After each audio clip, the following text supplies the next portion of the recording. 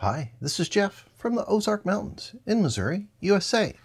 Well, we have another short episode here today where I am trying to fix something that I messed up. It all started with this Tandy 102. This is the board from it that a friend of mine sent because he had a problem with it not booting, and it was kind of centered around the fact that the battery had leaked, but it leaked under the silk screen and you couldn't really see it. And I've been working on that for a few weeks now, on and off. Got about a dozen jumper wires, added several places. This was leaking from the AA pack. And it's booting now, but the problem we want to talk about today is related to the keyboard. Thanks to PCB for sponsoring this video. They do circuit boards of all sizes, small circuit boards, medium circuit boards. They can even assemble them for you. Be sure to check out their website and the 4th design contest, which is running right now. So head on over to PCB for all of your PCB needs.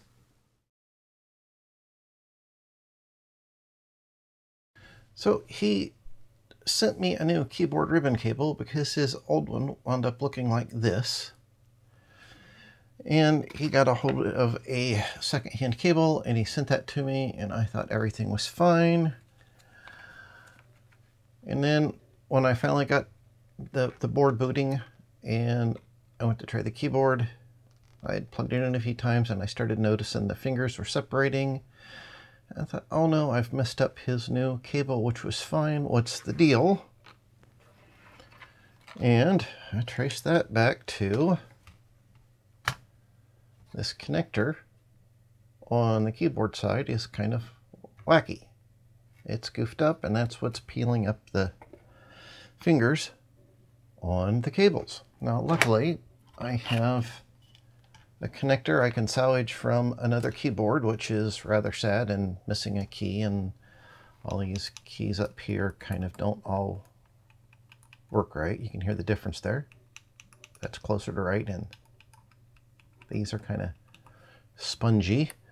At any rate, when I get back to working on his board, I'll take this connector and put it on his keyboard, and that'll take care of that problem. But what do we do about this cable? You know, this one's not too bad, but how would we go about fixing it? That's what I've been pondering. Now, luckily, I do have another cable from a scrap board, so if nothing else, I will just substitute this good cable in.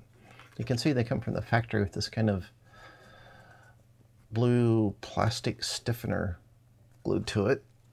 And on the end that got messed up, yep, that's peeled off of there. This is the new cable he sent. So at any rate, how do we go about fixing this? Well, I've been thinking about that. And I had this old circuit board laying around. It's just junk. And I cut this trace right here, which is kind of hard to see, and I peeled it back. And then I stuck some Cap 10 tape on top of the trace, peeled it back again, put a drop of super glue under it, put the Cap 10 tape back down, and let that sit overnight. And lo and behold, it holds the trace down really, really good. Now, if I were going to solder on this, I wouldn't want to use super glue because when that's heated, it forms a very nasty vapor, which you don't want to breathe in. So don't do that if you're going to be soldering on it. But for holding the trace down, that works really good. I'm sure if I tried really hard, I could break that loose, but I would have to try. So I think we might be able to get some super glue under the fingers on this ribbon and get them glued back down. But then our problems come to be, well, we want to keep them straight, right? And we want to keep them flat, and we don't want to get glue on anything there shouldn't be glue on. I think the first step will be to take some Cap 10 tape and put over all the fingers that are okay. And that way protect them from any super glue getting on them. And then I'll use a smaller piece to put on top of these fingers in this orientation so I can peel them back up, to put some glue under it and fold them back down. And then I think I will go so far as to squeeze this in a vise and let it sit there at least 12 hours till the super glue is fully cured. And we'll take it back apart and see how it works. I have held down the subject of our experimentation here with some blue painter's tape to keep it from trying to sneak away from us. Gonna have to do this with my naked eyeballs. So if you're opposed to eyeball nudity, please look away. Hide the children and all that. There we go.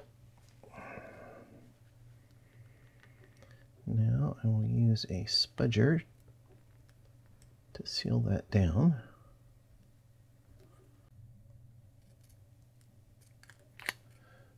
Now I want to get rid of this excess tape so it's not causing us problems later. Okay. There we go. Okay, now the tricky part here is to try to get these guys lined up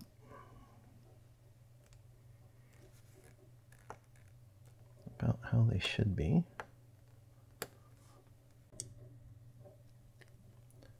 Down this edge like this. Okay. So now that should keep our 3 loose fingers in position.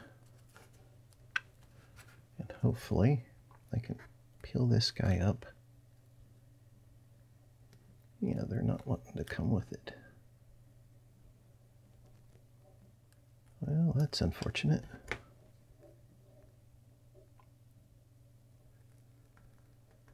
Maybe if we go like that, and then like that. And I'm going to use the Scotch Weld SF20. This is a good super glue, and I have it on hand. And it has the advantage of being water thin. So it should creep under the edge here and do a good job, hopefully. We will see. Okay, I've got my glue here. I'm using a piece of paper as a drop cloth. Got our ribbon cable taped down again. And I am going to try to use this spring hook as an applicator. Just get 1 drop of glue on there. Sneak it under here like this.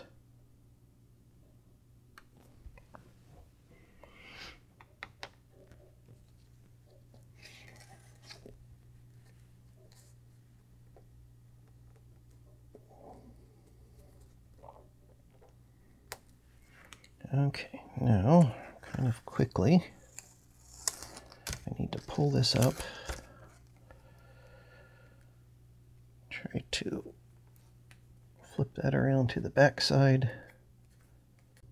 And I just realized this vise has a slotted back jaw for round things, which isn't ideal. Okay, new plan. This is just some FR4 fiberglass.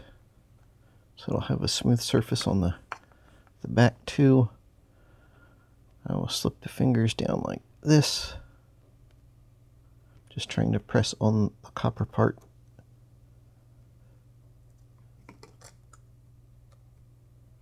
Tighten up the vise. Not super tight. Just enough to make sure those are flat.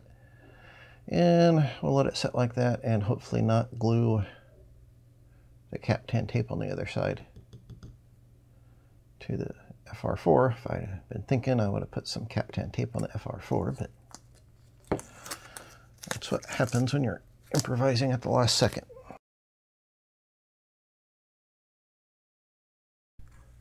Okay, we'll try to peel the Cap-10 tape off of here and see what happens.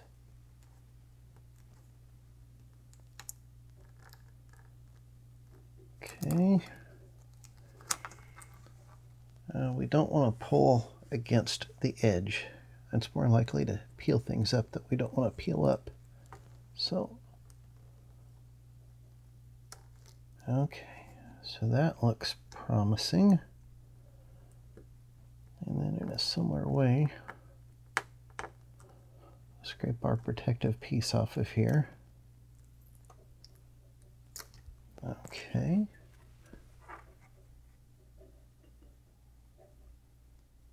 Okay, we've got one loose finger on the other side here, which I didn't see before. That's one of them that was protected. So I'll have to do the same thing there and glue that down. And my spare cable that was off the junk machine. I discovered that this plastic here, the stiffener, is coming loose, which that may have been what caused my friend's issue here. Actually, if you look at this, I think that probably came loose, and when he tried to plug it in, it balled this all up. And there's, this is broken here, so we can't really do much about that anymore with a broken contact, but we can steal this shim right here and replace this one that's kind of smeared off of there, I think. Well, here we have our two flex cables that we repaired. This was my spare that the plastic stiffeners started coming loose on. Glued those down, took the fiberglass pin and went very gently over the fingers to clean them up, and some very fine sandpaper on the edge there to make sure there was no lip. I'll show you that procedure here. This is the one for my friend. F for friend. That was clever, I thought. Thought of that all by myself. And then I also took what was the blue strip from my friend's original smashed cable, and I glued to here. It turns out that the blue part is actually a type of glue. So it all cleaned off of there. That feels pretty smooth. On my spare cable, it was kind of bumpy on the edge there. That's not too bad. But still, I'll take some sandpaper, and this is 400 grit.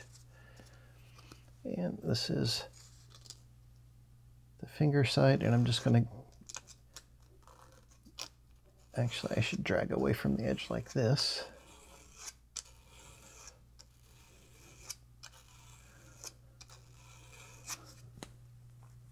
Okay, that smoothed off that edge nicely.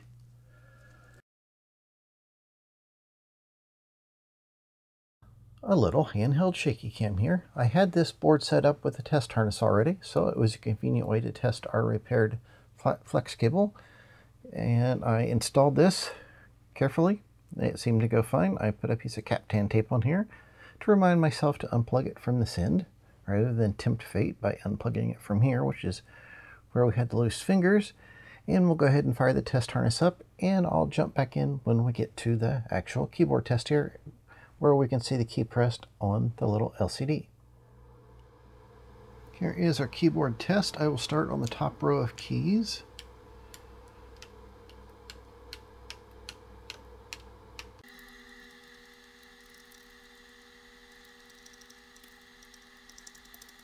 Oops, if you press the caps key, that's locked and it doesn't read the keys after that properly. To unlock it there.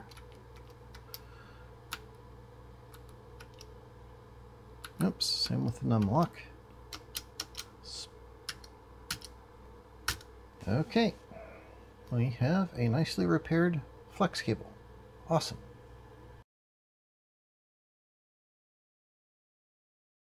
Well, what is our conclusion here? We've been able to take a couple unusable flat flex cables and make them usable again. They're not as robust as new, but they will work, and if you can't get a replacement, at least this will get you back in business. It is kind of tedious when, like this one, you have several different fingers that are loose and you need to do them a few at a time, but you can get there.